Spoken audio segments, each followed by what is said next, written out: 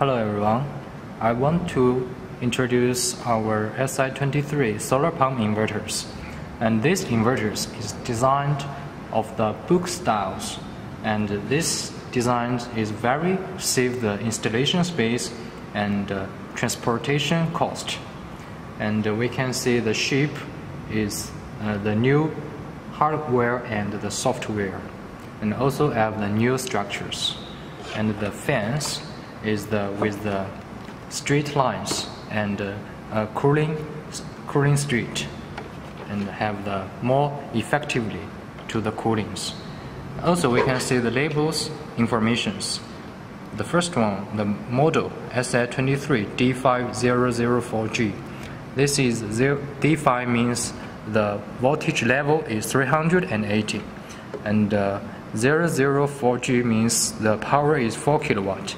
Input voltage is from 250 voltage to 780 voltage, and the output is 4 kilowatt.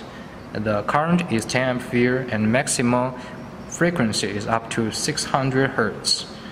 So we can see this have the three types. One type is D1, one type is D3, one type is D5. Also, these inverters have a lot of performance, such as the good performance MPPT functions, and each time it can reach the most power point.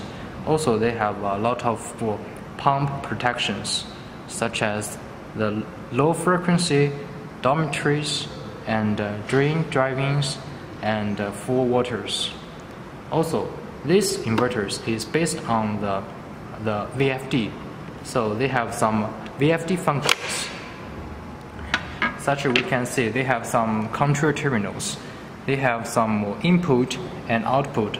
Also have the analog and digital.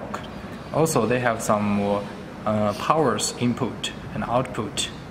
Also, this also supports the GPRS functions. This is a GPS card. Use this GPS card and with your SIM card insert, and we can connect the IoT platform.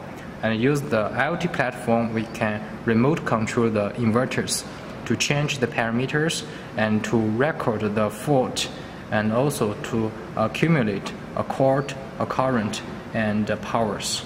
And these terminals is the extra terminals. If the control terminals is not enough, we can use this one. Also, this is the extra keypad terminals.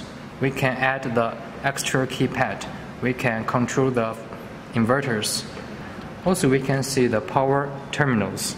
The power terminals, this supports the input is DC and AC. DC is positive and negative. AC is RST. We can connect the AC or DC, or we can both connect DC and AC. And the UVW is output. We connect the power of the motor. And also have the EMC. EMC is the built-in. And we have a lot of EMC test.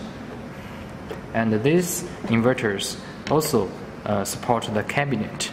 With the cabinet, it can add some more breakers, surge protections, and some protection device. Also, these have a lot of optional designs, optional functions. So these inverters can fulfill your demand, and I think it's worth your choice. Thank you.